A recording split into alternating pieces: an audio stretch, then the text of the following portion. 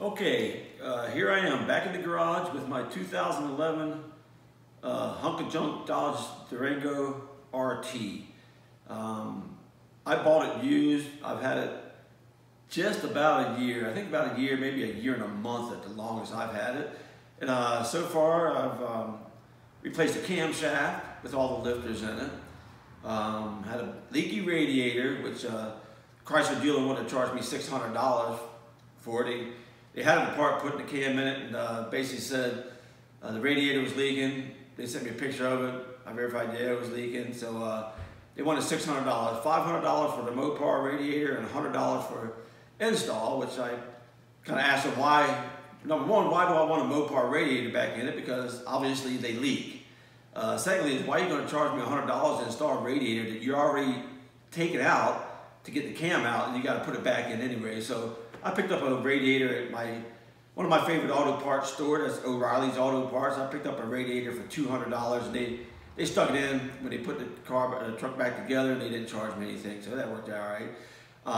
And now I've got a water pump gone bad, and also have a leaky exhaust manifold gasket, which more than likely is the result of broken bolts in the exhaust manifold, which is pretty common with these. And actually a lot of vehicles out there have the same issue because they have the aluminum heads and the cast iron manifold, and the heat expansion rate is different on the two because they're two different metals. So it's a pretty common problem, but nevertheless, it's still a problem. I'm going to start this engine up and let you hear this water pump, because I've never heard water pumps make this kind of noise before. Normally water pumps, when they go bad, it seems like they just start leaking, or you just start overheating and you have issues like that. This thing doesn't overheat, doesn't leak any, but it's making a really weird noise, and that's it's been determined that it's the water pump, so I'm going to have to change that. So let me get this thing started up and see if grab this camera and see if you can actually hear all the noise this thing is making. Alright, well that's the exhaust manifold you can hear there.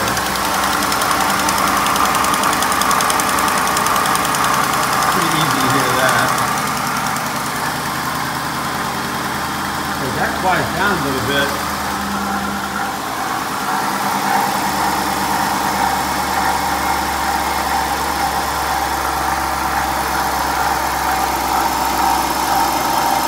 You hear that rattling noise.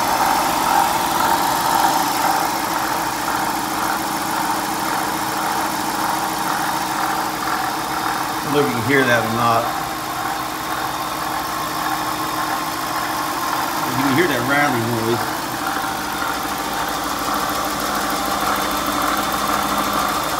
It's coming from the water pump. Kind of odd. Never heard a water pump make that kind of noise before, but that's what we're going to do next. I'm gonna rip this thing apart and stick a water pump in it. All right, there's a water pump right there. It doesn't seem to be too awful bad to get to. I pulled the serpentine belt off of it and restarted the engine just to verify that that's where the noise was coming from, and the noise disappeared. So that water pump, I mean, it doesn't feel bad, but it's definitely making a noise when the engine runs. And I got a trip coming up soon here, Boss Hall's rally. I'm gonna tow my motorcycle down. Meet a bunch of people with Boss Hall's motorcycle. Is going to be fun, and I can't risk taking this down there and having that water pump go out on the road. So it's about a 4 or 5 hour journey. But anyway, there it is. I'm going to get back at it. I guess first thing first, I got a big drain pan underneath there. There's a pitcock down there. You can see got some coolant running out of it. Try to get a better angle down there. Took the radiator cap off, loosened it up just so there's some air in there. So now we'll wait an hour probably for it to drain all out before we start taking this off. I don't want to make a big mess in my garage floor. Okay, you got a little tube here sticking out of it. It's just a 10mm bolt. Holds it in right there. Take the 10mm bolt out. That tube pops right out of there. Pretty simple. The fluid's drained out. Next, I'm going to remove this hose here, and then there's a bottom radiator hose. We're going to have to get to down there and get that removed, and then basically just take the rest of these bolts out. It should come right out of there. we'll see. I got the top radiator hose removed. I picked up a new thermostat because I think anytime you get tearing something like that, you might as well do that. Next, before you take this water pump loose, remove the idler pulley and the tensioner pulley. And by removing these, you'll get a little bit more clearance to that bottom hose for sure. And you don't want to have to try to wrestle those off that water pump once you get that out. Much easier, like while it's still in the truck for sure. So we'll go ahead and get that stuff off. And another little word of advice: when you remove this temperature sensor, you try to put a wrench on there. It's plastic. You're probably going to destroy it. I would suggest using a deep well 6-point socket. I used a 3/4. I just grabbed, I believe it's actually probably a 19 millimeter, but a 3/4 actually worked pretty well. And you want to do that, and because it'd be real gentle, loosen that thing up because it's plastic and it will break easily. And I'm probably going to have to replace this one just because you can see how them threads just get wrecked coming out of there. So I suggest putting a new temperature sensor in there.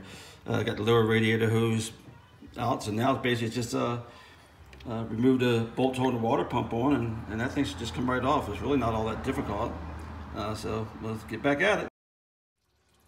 All right, got the bolts out. There's 10 bolts, various lengths, all around the outside edge of that water pump, and they're going to take a 13 millimeter socket, and then you got one long one right in the middle that you'll take out, and I believe that was a 15 millimeter. So now basically I should be able to take a rubber mallet and tap on that water pump a few times, and it should pop right off there. So we'll get a hammer and see. All right, there you have it. One water pump removed, and there it is. And yeah, it's definitely bad. I mean, you can see that.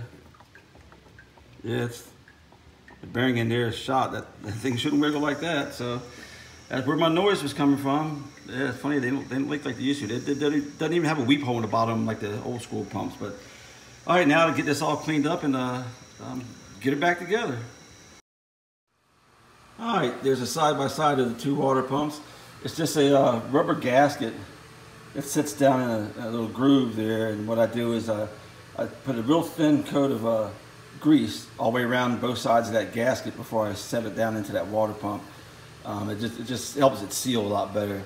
Got everything cleaned up over here. Let's see. Got my surface all clean. I put a little bit of grease around this O-ring here too, just to help it slide in and seal up a little better. So I guess next step is to get this water pump put back in there.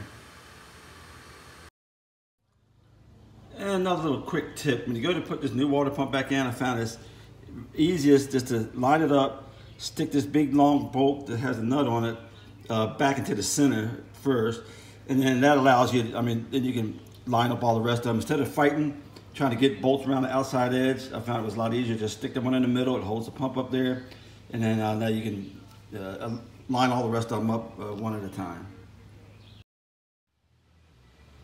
One other thing I would suggest when you go to put all the remainder bolts in, I put them all in, I just snug them all pretty much finger tight, and then I start tightening them in a crisscross. It means I start at the top, go to the bottom, come back over to this other side, top to the bottom, then I go back over here to the top, back to the bottom, and I go crisscross like that till I get them all snugged up pretty good all the way around.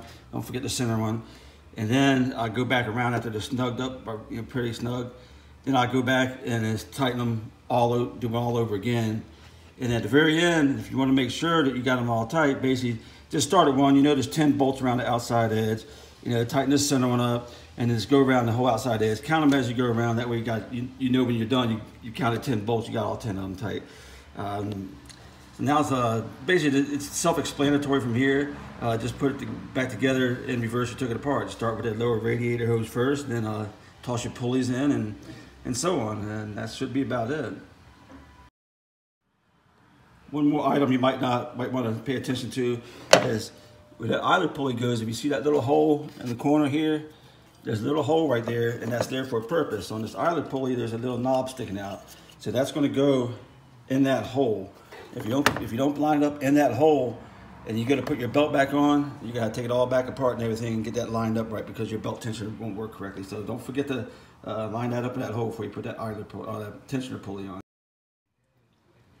Something else you want to might take note of before you start taking this thing apart is that serpentine belt. You might want to take some pictures of that, because there's nowhere underneath this hood that it shows a picture of how that belt is routed. And also, take that top radiator hose off first, move it up out of the way like I got here. That way you got good access in there. It's really not that hard to get to at all once you get that radiator hose out of the way. But yeah, take pictures of it. If not, yeah, sometimes you can be scratching your head forever.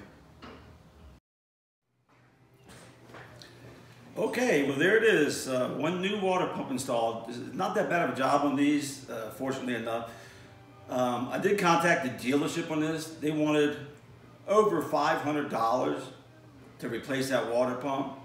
I picked it up at O'Reilly's Auto Parts. I paid $92 for the water pump itself.